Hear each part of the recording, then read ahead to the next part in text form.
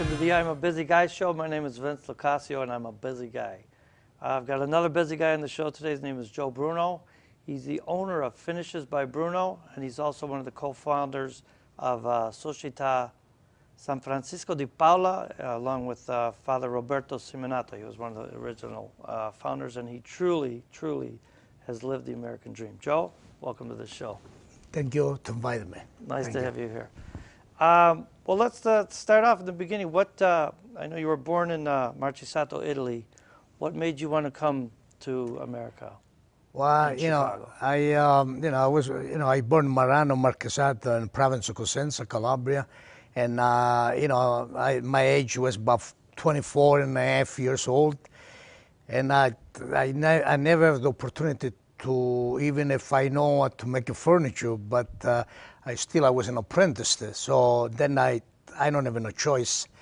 I was a little angry and hungry, to leave my village, my town, with all of my friends, and come in a place where, I don't have no idea where I was going, Your father was here first? My father was, he was about 3 years before me, and I was refused to go with my father. My father said, "Why don't you come with me?" I said, "No, I want to stay here."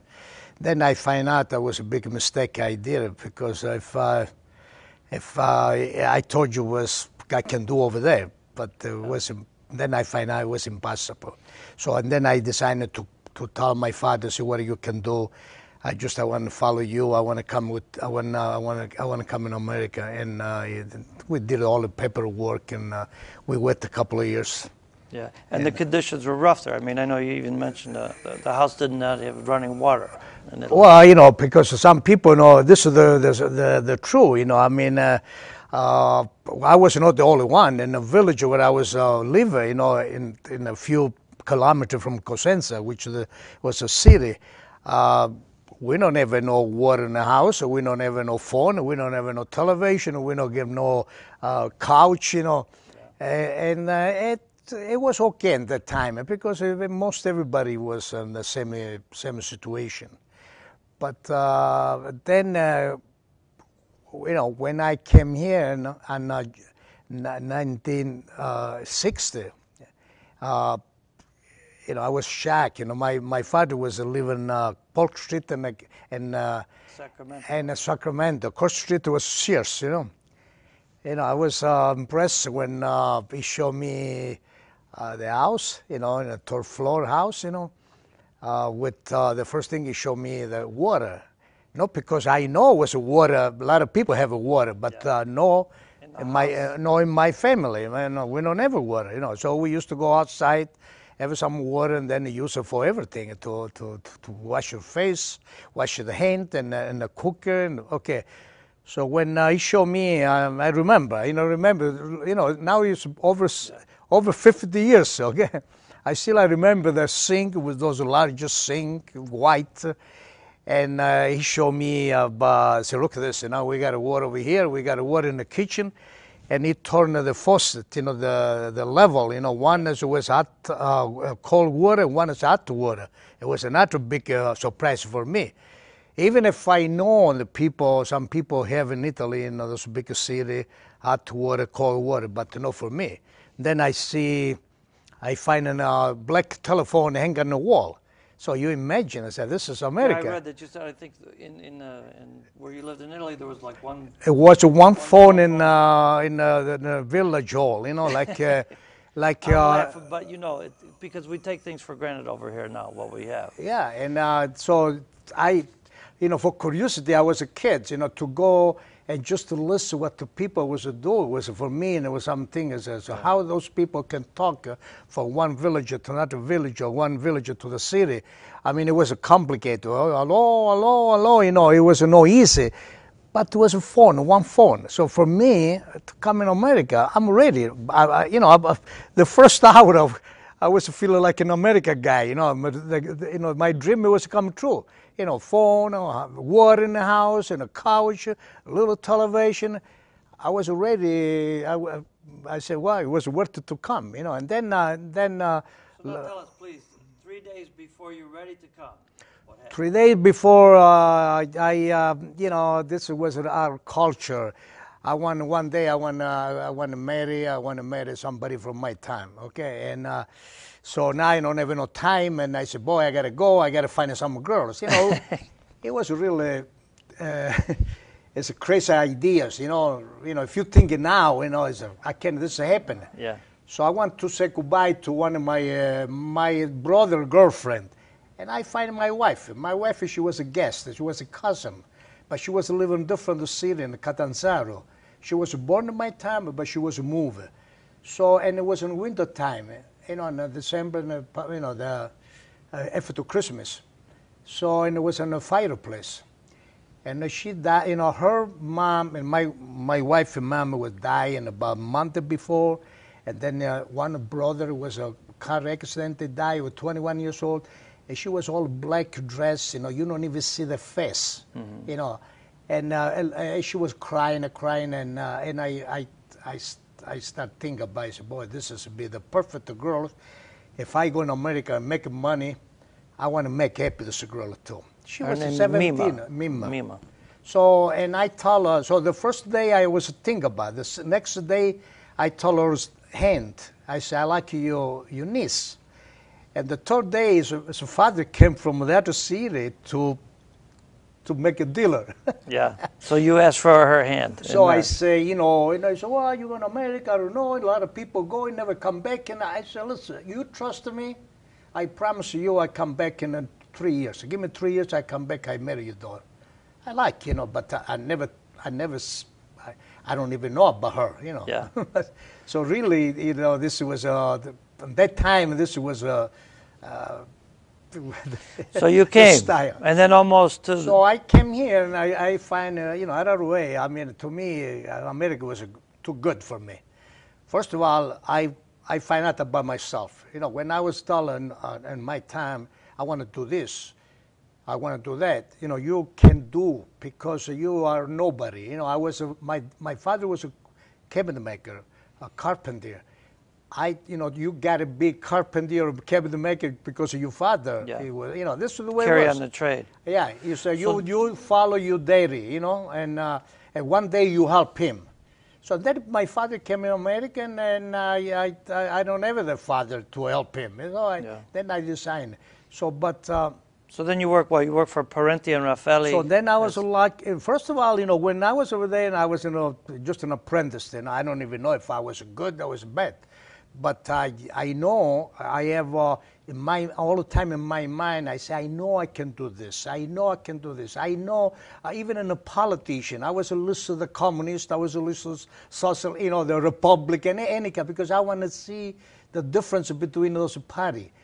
And, you know, I wasn't even feeling like I'm dumb, you know, I'm stupid, you know, so I say, you know, people, I cannot say nothing because I'm a nobody. You know, I'm 50th grade, and I stopped school. You know, you can go far away. You know? But you had the trade. So then I'll tell... I have the trade, but the trade was, you know, do me too good. Yeah. So when I started to work with the Parenti, you know, before Parenti was He's a furniture maker. By the time it was about 5, 6 people on Roosevelt and Pulaski in a big garage. 5 people, and I was the first one from South Italy. Those 5 people was all in North Italy, and a little guy like me, you know, let's try. In 1 week, you say, you do good. You want to stay here. So, and I remember it was in the Christmas time it was an holiday. And it was a present, a little ham, you know, was given to those 5 people. I took mine, and the guy said, no, for you, because you just to start work with us. I think it was the 4th of July, you know, okay. And he took it away from me. So that's why I was angry. Angry to, you know, those things I never like. Yeah. So when I go back... It was almost like the same thing that was going on back in Italy for you. Yeah. So when I go back to work after the holiday, I say, I got to show what I can do. So then when really I was... and I tell all the young people, I say, no matter where you are, no matter where you come from, and no matter, you gotta believe in yourself, and you gotta say, you know, I got a trait, I can do something, and nobody's better than me. You know, I can do what somebody else cannot do. So, and I showed to the guy. 6 months later, I was a foreman, with my broken English, it was very difficult. But I was a copy from one box to Well, other finishing was your specialty. No, I was a cabinet No? maker. Then That's what where you happened, started. all of this interior decorator, we used to work for interior decorator for rich people, with a company, Parente. And those people was crying all the time. They said, oh, the cabinet look good, but the finish look commercial, look good, And I was start to understand, what those people was no happy. Okay, so because I was learning in Italy how to do by hand, over here was a spray, electrical tools, and we used to do in Italy by hand. So, and then I say, you wanted me to try a little bit. But it was already a few years I was doing furniture. And then little by little I started to really love to do this finishes. Now finish, very custom-made finish for, rich people. For a lot of people, we talk about the president of Sears, Johnson Publishing, Saudi Prince. But I want to, because we got a lot to tell, so we got to move along. But I want you to tell the story about the Chevy, about how you were here then for 3 years. So then, in 3 years later, when I was promised my fiancée, I was work with Brandon. I was do some south job. I was do few things, to make some money. I want to go back in Italy. Like I came here with nothing in my pocket. I don't even have, when I say nothing. And then I started building. My first bank, and my first check was $95. My $95, my father took me to Pioneer Bank. I don't know if it's still there. North Avenue and North Avenue Pulaski.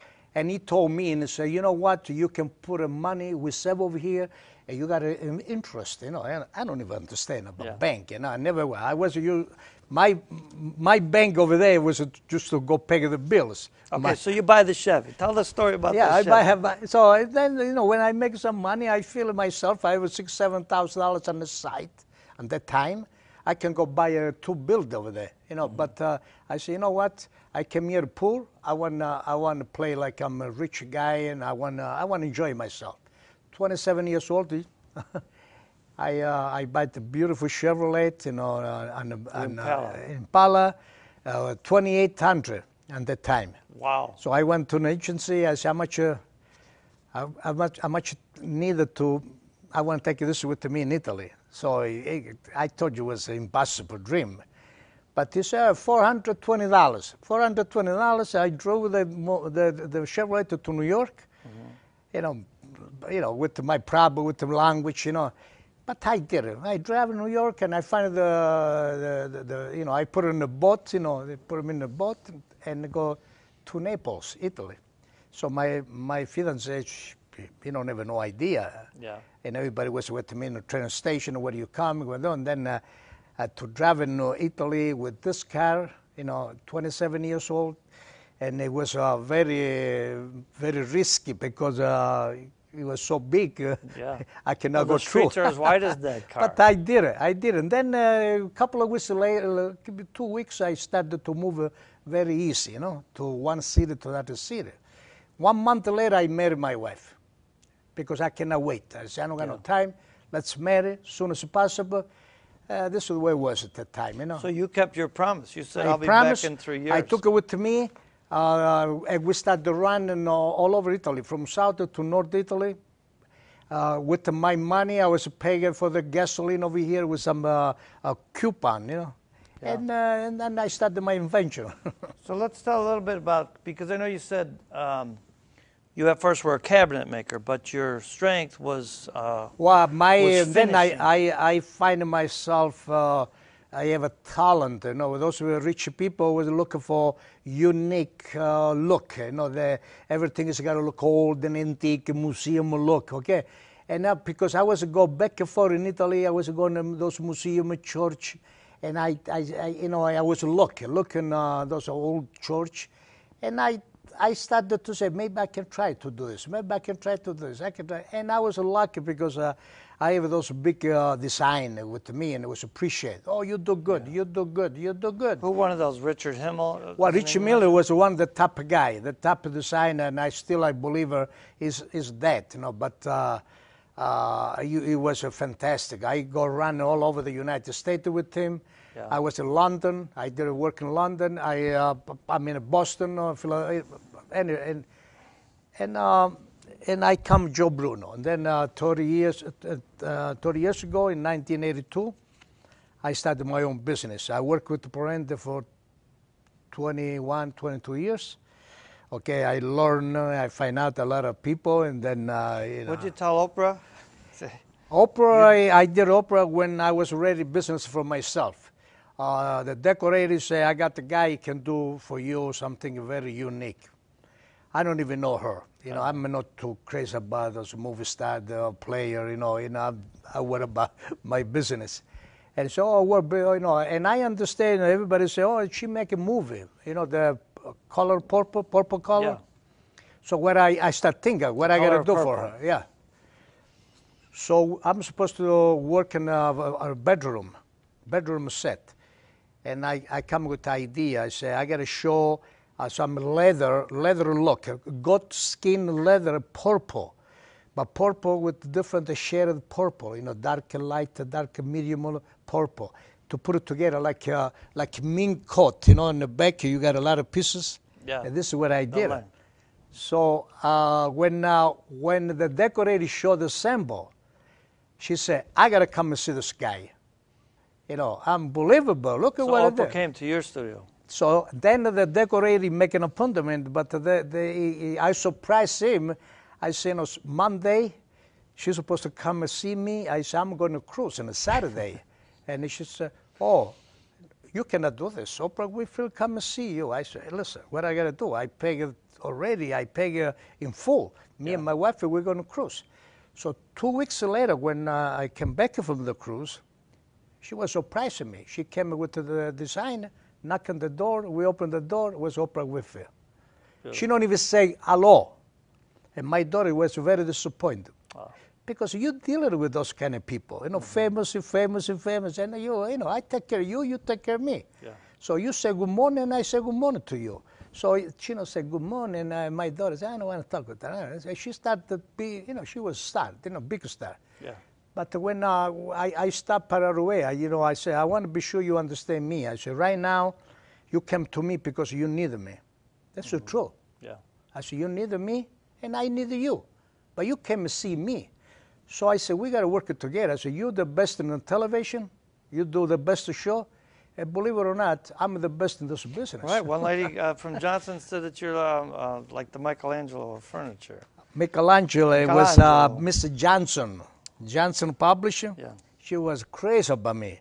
She called me Valentino designer, Armani designer, Michelangelo. I said, Michelangelo, forget about that. I said, he born poor, Michelangelo. I said, I came poor, but I don't want to work for nothing. Well, something I know that, we'll move on from the furniture, but that you're very proud of is, the Calabresi in America organization that you're part of. How'd you get involved with that? When I started my business in 1982, I have with me, next to me, I have this good friend of mine, Father Roberto Simeonato. He was a young priest. I was very close with him, okay, very close. And the guy was a very simple person. And he was telling me, the guy was thinking about, when I quit my job, and he said, Joe, why don't you start it for yourself? You're smart. You can do good for yourself, and I listened to him, and I did it. Now, I say, what I got to do for my region? I come from South Italy. I say, I want to put together some, I don't want a club, a club, too many clubs.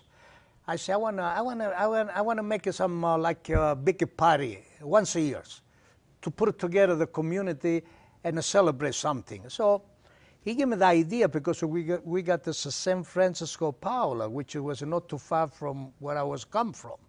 It's a church over there. Saint? Yeah, the patron saint of that area. And he said, why don't you tell her, we make a one day we dedicate it to the saint. And in September 1982, we started with a mass in Stone Park, Stone Park, okay. And it was a church, and we did a mass. It was beautiful. The church was full. And I started to feel, I said, oh my gosh, I can do this, You were the chairman of the dinner I was dance. the chairman, and so then I become the president. So what happened then, 4 years later, I was to go back and forth in Calabria, in Italy. You know, I was making money. I was to go, you know, yeah, 2 times a year. And I was to go to the region of Calabria. And I say, you know, what about some help? You know, I was looking for poster, custom, traditional custom. I don't ever ask for nothing else. He say, listen, if you go back in Chicago, you can put it together a social club. You know, with the religion organization, we can do much. But if you make a social club, I said, you'd be surprised how many help we can give it to you. We can send some musician, orchestra, folk group, a singer, you know. And believe it or not, I did it. When I come back. This was 30 years ago. 30 years ago. 30 years we started the feast, and 4 or 5 years later, we started the Calabresi in America, social club. And now, I mean, I know it's to the point where, tell us about Ride Television, which is a network in Italy, international, about how they've covered you. Well, anytime, then 20 years ago, to this month, it'll be 20 years, we started to make a trip in Italy. So this was, you know, together with Turano family, and we went to New York. It was the president of a region, and it was the tourism, the guy who's in charge of tourism. And I tell you know, me and Turano, I said, well, what about we try to bring, you know, Italo-America into Calabria. We show the Calabria. Because I was impressed, and about a couple of months before, I was going to Cancun, when the Cancun started to build the Cancun. And my friend, they gave me a free ticket with an agency, travel agency. Okay. And because the guy gave me a free ticket, I said, why free ticket? They want to show Cancun. And then we can sell the Cancun. So I have the idea. I said, you know what, as a president, you know, if we show Calabria, maybe little by little we can bring a lot of people. So, hey, believe it or not, in a few months later, we put it together. The region paid some part of the expense. With $1,000, we'd go for 2 weeks that time. Okay, Nice. So we about 400 people with 11 bus was go run in Italy. Okay, in South Italy, especially. So we start, you know, 1 year, 2 years, 3 years, you know, and we start to be closer with the region. Okay, because I was from Italy, a lot of people was Italo-America, was a problem with the Italian language, so I was all the time interviewed by the television. Right, and now. I wish we had pictures of it. I'm sorry we don't. But they've interviewed you about how you decorate your house for Christmas. Well, on the Christmas, when I used to live on Helmut Park for 27 years, I see people was to put a light in the house, okay? And for me, I want to be number one, you know? So I don't know why, you know, even in my business, I say I got to be, I say if somebody told me can do better than me, I'm sure myself. I gotta be. That's a good spirit, though. No, yeah, this is the way I am. You know, if that guy put a light in the window, I put a light in the chimney. You know, I was going to chimney. He put it in the chimney, I put it in the garage. He put it in the garage, I put it in the alley. Okay, so, and then I built this house in here in Nebraska, and I have more room, more. The house was bigger, and it was not too many competition, you know. Yeah. But. The first years, I have the first prize for the village, you know, and I go back over there, and I say, what the price is? I said, pizza for 2. I said, okay, pizza for 2. You know. But you were number 1, so. I was in number 1. The next year, I was in number 2. And I said, where is the number 1? And he showed me, you know, Yeah. He said, go over there. I don't believe it. I go back, I said, you mean... you think you did it better than me? And he said, well, Joe, forget about it. It's a politician. You got to do what we cannot do to every year. So, you know, the same guy. Same guy. So what happened on every year, so I see people coming back and forth, beautiful, beautiful, beautiful, beautiful. Now you want, what do you do next year? So what do you do next year? So every year I got to try to do better than before. Better than. Before we get off of the feast, because we're running out of time, but it's August 11th through the 14th, Thursday, Friday, and Saturday. Thursday, Friday, Saturday, and Sunday at Casa Italia. Yeah. And you can go online at Casa Calabresi, www.calabresinamerica.org. .org, and it should be hopefully it's up on our screen. There's all kinds of things. There's a mass, there's a procession, there's food, entertainment. Yeah, because Fireworks. this was the idea, the way what I said before. I don't want just a feast like a lot of things for the kids. It was like if you see the brochure, this is we invited like an invitation.